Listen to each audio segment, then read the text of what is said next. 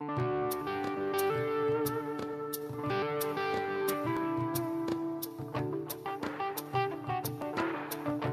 all of us, learning is a discovery.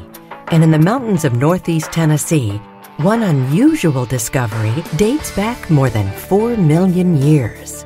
Back then, the land was home to hundreds of extraordinary species: rhinos without horns, camels without humps, shovel-tusked elephants, and saber-toothed cats.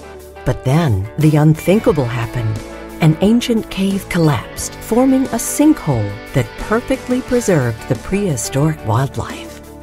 Millions of years later, in the summer of 2000, a road construction crew near Johnson City stumbled across something truly extraordinary: a 5-acre fossil deposit and virtually untouched nature preserve.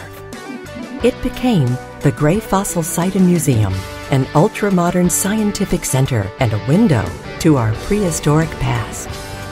With life-sized skeletal recreations and vivid interactive exhibits, the site lets visitors study world history timelines, examine ancient bones, explore a prehistoric forest with an X-ray scope, and even dig for fossils of their own.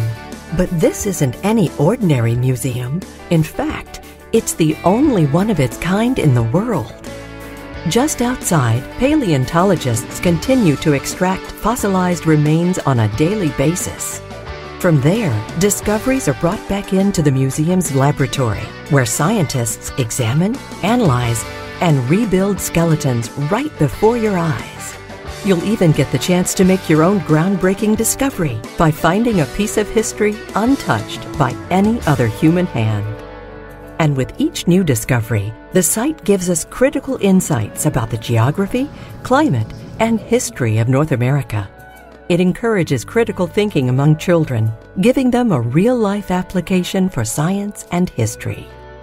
It's the kind of place where treasures of the past roar to life. The kind of place where you can reach out and touch a piece of history. It's the kind of place that will make your child want to become a scientist.